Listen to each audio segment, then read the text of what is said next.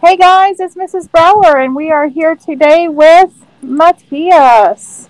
Matias has been studying. Tell us about your biography project, Matias. My biography project is about Dr. Seuss, and I built his house. Awesome.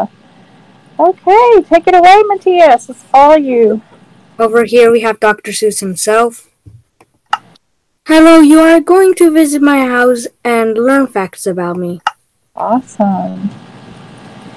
And here we can learn that Dr. Seuss died on September 24th, 1991.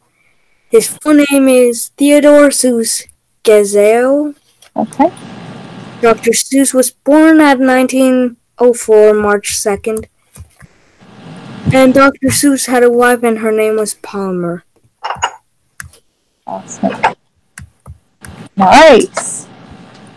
And here it says, Dr. Seuss loved to read as a kid and as an adult. And if we go over here, we're gonna go to the zoo. Yay!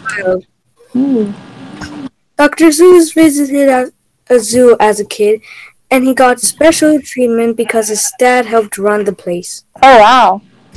Over here we have some sheep, and over here we have some horses. Nice. Okay.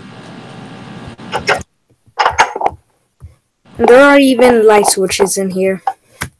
Oh, cool. That really works. Redstone effect. I like that.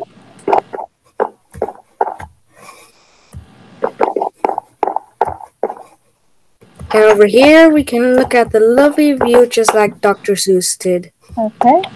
And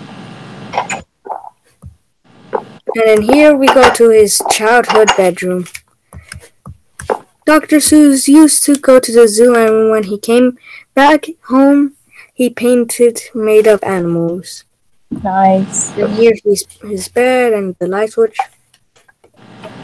Yeah. And in the final room, his office. Dr. Seuss made 60 books, and Dr. Seuss made a military animation.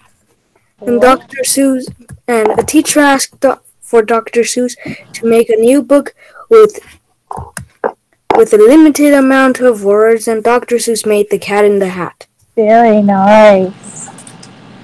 I do remember that fact from my teaching college days when I was in college to be a teacher. Awesome. And that is my biography project. Matias, you did so well. I'm so proud of you. Good job.